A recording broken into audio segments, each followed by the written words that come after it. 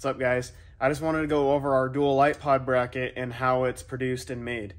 So first off, we kind of drew it in our own computer, got things figured out, bent it up ourselves, made sure everything was correct. After that was done, we sent it off to the laser cutter and they cut it out. They bend it all for us. So everything is perfect. All the lines are cut perfectly and nice. And then what we do from there is we go ahead and sandblast it. This one's a sandblasted piece that's ready to get powder coated.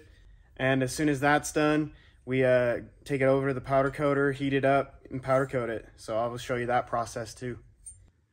So here's our powder coating oven. As you can tell, I built it myself. It's just a 4x4 box with a door on it, all insulated and sealed up, just with 1x1 square tubing. And then I went on KSL and picked me up a cheap oven. So that's basically all it is that heats it, is just an oven. So I can show you the parts in here now. Here's the parts in here now getting heated up, getting ready to go. You can see the heating element there. Not looking too happy honestly right now, but it works. I spray these hot. I've just found it to work better for me. I'm learning every day and getting better at it as I go, for sure, but that's my process so far.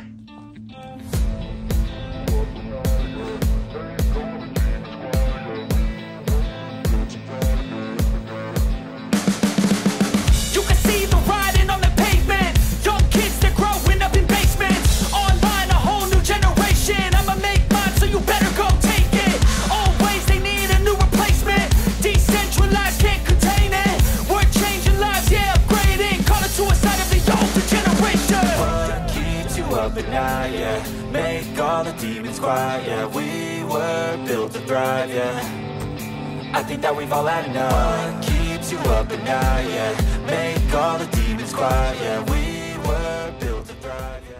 Here they are straight out of the oven. So at that point they are pretty much done, just waiting on you to order it, and we'll package it up and ship it.